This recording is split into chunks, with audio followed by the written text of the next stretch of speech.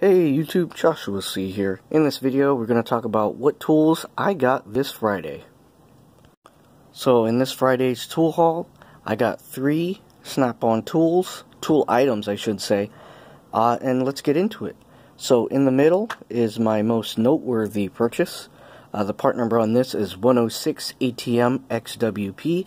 This retails for around $150, list price on the website. And I got these for half off, $75, in the exact condition that you guys see them. As you guys can see, these are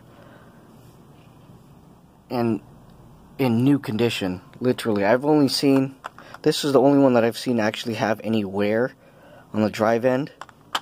But I mean, the rest of these, they're immaculate. I mean, just immaculate condition.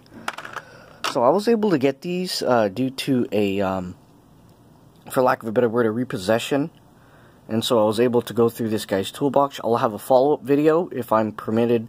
I'll post it so you guys can see what kind of deals you could have too that my dealer's running. I also got this socket for half off. So the part number on this is X9720KA. So this is just the rubber retention, has the liner spark plug socket, and these are good for like the deep wells, for like your Hondas or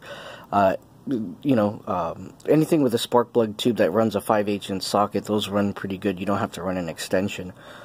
And because I purchased those, I got this set too, part number PPK300. This retails for around $20. This is the fiberglass pick set, so that you could, remove parts off sensitive materials such as like aluminum without marring them with like a steel pick.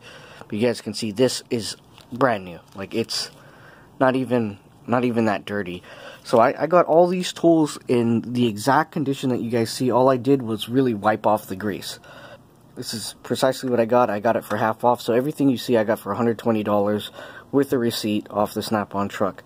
So hopefully you guys enjoy. Hopefully I'll post a follow-up video. If not, you won't see it. And you guys will take care and have a blessed day.